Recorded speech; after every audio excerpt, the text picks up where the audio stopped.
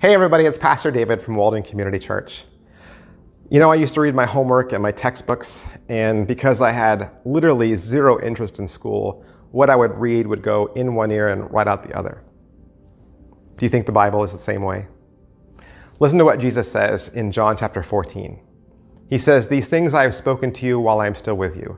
But the Helper, the Holy Spirit, whom the Father will send in my name, he will teach you all things and bring to your remembrance all that I have said to you." What did Jesus say that he has given you? His word, which we know is the Bible, right? And he's given us the Holy Spirit. Plus, what he says is the Spirit is going to help you remember God's word. So, because I think right now a lot of us are looking for answers, looking for direction, trying to find truth, Jesus says, hey, if you go to my word, then the Holy Spirit will be your teacher, which means that God will be your teacher. And you could say, well, what if I make a choice or a decision and I still make the wrong choice? You know what? That's going to happen. You're going to make a mistake. Reading the Bible is no guarantee that your life is going to be perfect, but that's how we learn. We learn from making mistakes. But I promise you, if you have the Word of God in your heart, then the next time you have to make a decision, the Spirit is going to prompt you to make the wisest one. The decision will come from the Holy Spirit, and he will say, you know what?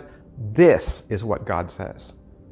See, when you read the Bible daily, you are programming your heart. You are programming your mind to think and live and breathe the way that God does. But if you don't have the Word of God in your heart, then what happens? Well, then you make choices based off of how the world thinks. And you are daily bombarded with messages and supposed truths and supposed fixes from the world, TV, the internet, your friends at work. It's information overload. Now compare that to the small amount of time you spend reading the Bible. Which one do you think will overpower the other? If the Christian isn't careful, the world's view is going to overpower God's, and then you really will make wrong and unhealthy decisions. See, I believe every one of us should be reading the Word of God daily. Holy Spirit, please remind me. What should you read? Where should you start? Anything. Read any part of the Bible. Read anywhere. Start wherever you like. It's all good. The more you read the Bible, the more God's thoughts are going in, and then the more you are daily being renewed. Listen, you can't live a godly life if this book never opens. You can't live the life that God wants you to live if this book never opens.